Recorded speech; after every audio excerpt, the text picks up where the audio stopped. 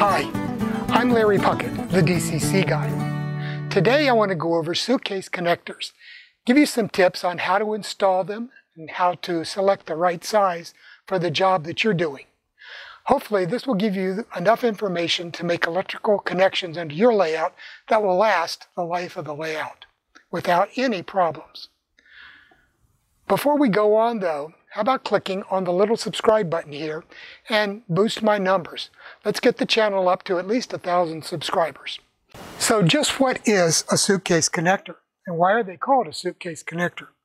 Well, these are products that are made by 3M and also other manufacturers who now are making copies. But basically, for any wire that you want to make a connection to, such as a power bus under your layout, you can place the suitcase connector over the running wire like so. Add a dropper, which might be something that you want to connect to your tortoise switch machine or any other device that needs electrical power to operate. And then you can clamp down on this and it will make a firm electrical connection. Basically, I have one here that I've just done to show you.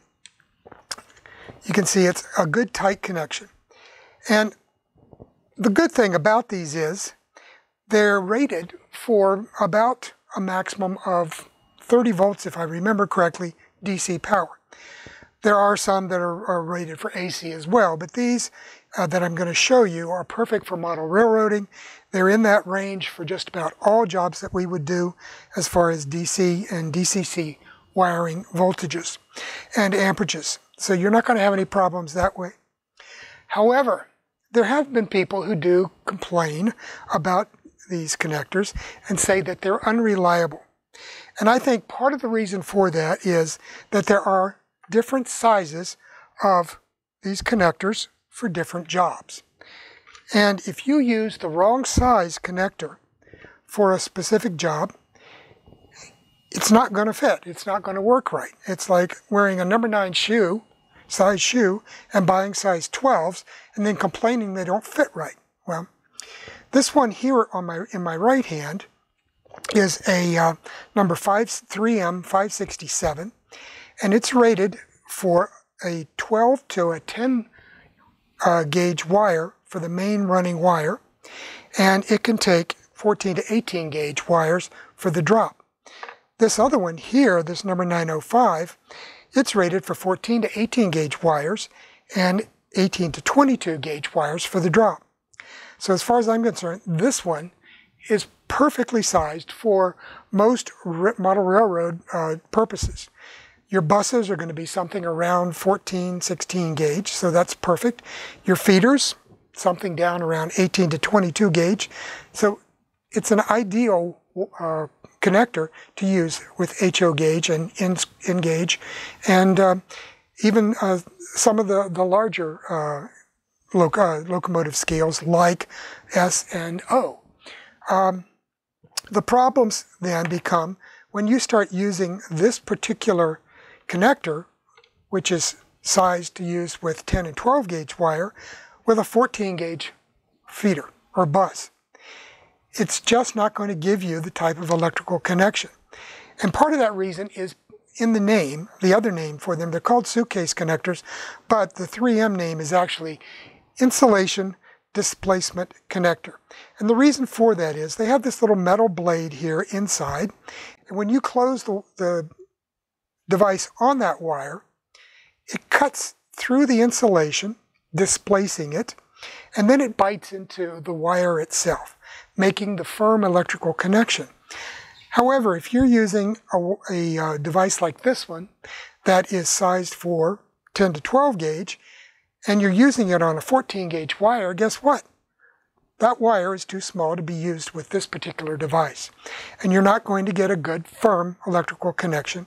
And that's why over time, it could degrade and you could have problems. And problems like this are very hard to debug under a layout. You never know because they're often are intermittent. You might tug on it and it might bite in a little bit and then it will cut loose again. Now there are other types of these connectors. These are from my friends at allelectronics.com. And they call these a quick splice. Sorry, trying to get this back into the video here. These, on the other hand, in comparison to the 3M 905 and 567, these are designed to work with a single size of wires, both the feeder and the running wire. The red one here is designed to be used with 18 to 22 gauge wire, this one with 14 to 16 gauge wire. They also have a 7300 that works with 10 to 12 gauge wire. And I'll include all these in the description, as I said. These are great for making splices. As the name says, they are called a quick splice. And that's what they're for.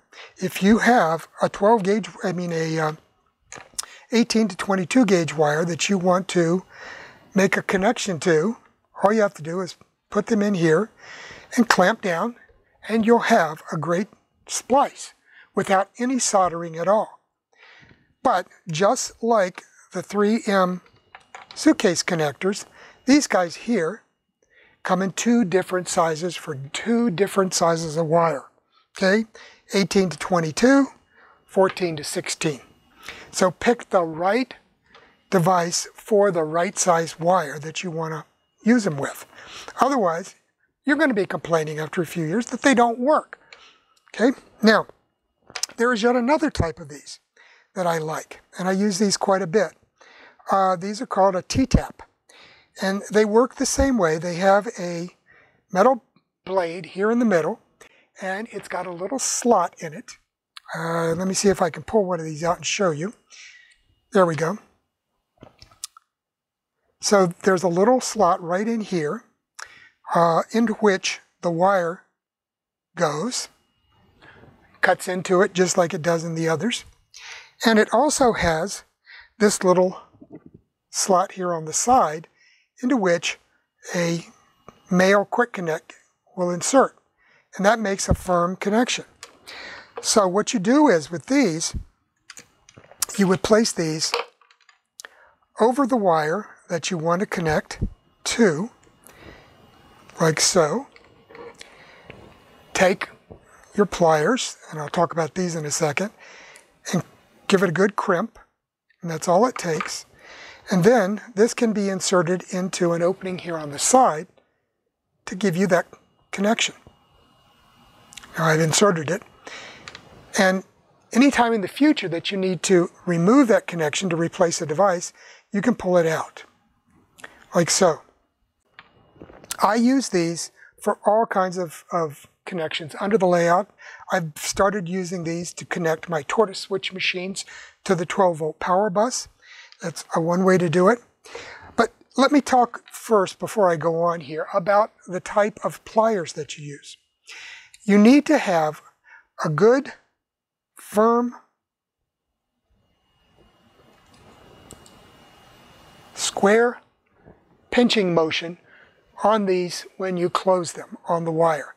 You want it to go straight down and crimp that wire, cut right through the wire like that. If you use a regular pair of pliers, that often will not happen. You can end up with these things going off at an angle, and it just doesn't work. You need a good square fitting pair of pliers like this, and that will give you a good tight connection. So let me go ahead and I'm going to do one of these for you just before we leave, just so you can see how easy they are. So let's assume that this 14 gauge wire here is my running wire. I'm going to connect to it, put that in there, take a piece of wire, this is about a size 18 gauge wire, red one, insert it in the other hole. These have two holes, so I'm going to insert that wire in there, and it has a stop at the end of it, so it only goes in so far. This one goes through. This one only goes in that far and then stops. Then you simply clamp down on it with your pliers, give it a good squeeze. The lid should close like a suitcase, thus the name, and you've got a good tight electrical connection.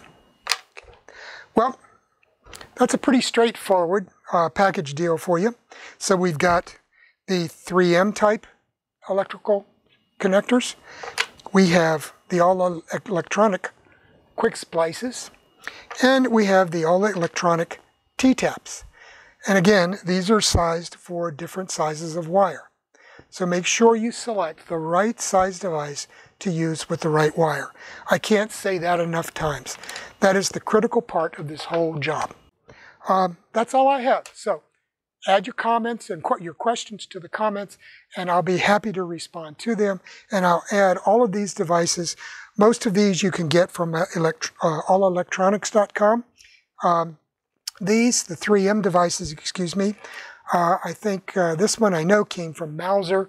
This one, Mauser also should have this, as well as a number of their others.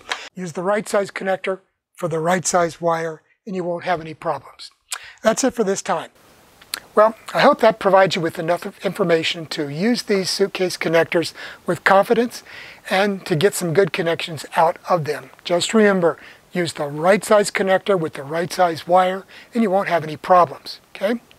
Other than that, I've added a couple of video links here on either side of my head at the end of this sequence. And again, there's an icon of me here on the right-hand side of your screen. Go ahead and click on that, and it will take you to a subscribe link. So I appreciate you subscribing. Have a good week, and we'll see you hopefully by Friday. We'll get another one up.